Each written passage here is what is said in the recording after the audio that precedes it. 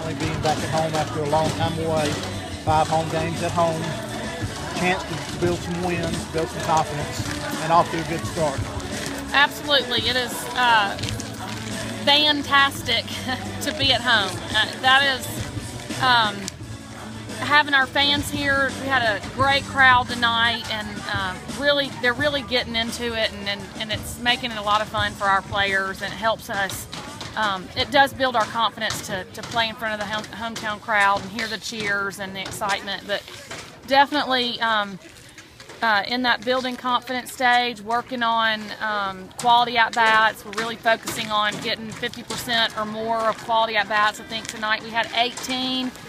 So I'm not sure how many at-bats we had. Let's see.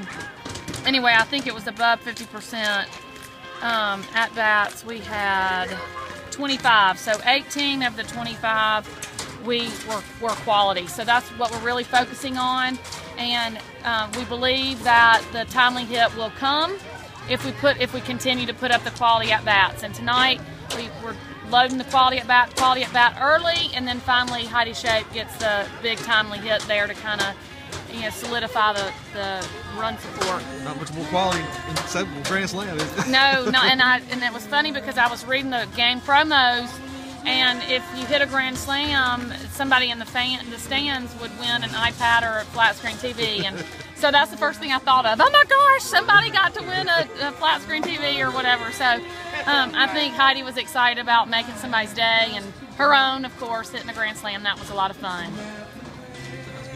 Yeah, a little while. Talk about that hit, that at bat, and really giving your team a lift there.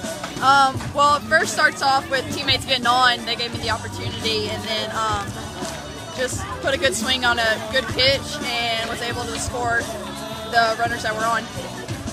Talk a little bit about this week in general. 5 games at home, obviously closing in on the winning season, all the things that you play for. Talk about the start to the week and how important the weekend is. Well, yeah, the beginning of the week, it's also first time being home in a while, so that's nice. But the beginning of the week is just as important as the weekend, and all these wins are important to our postseason. And so we need to, come out and play just like it's an SEC series, So we take every game one game at a time, and playing against ourselves, trying to beat ourselves, do the best we can.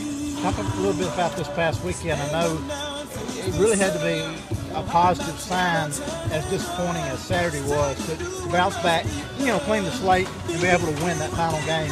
And that probably gave you some momentum coming into this week, coming back home.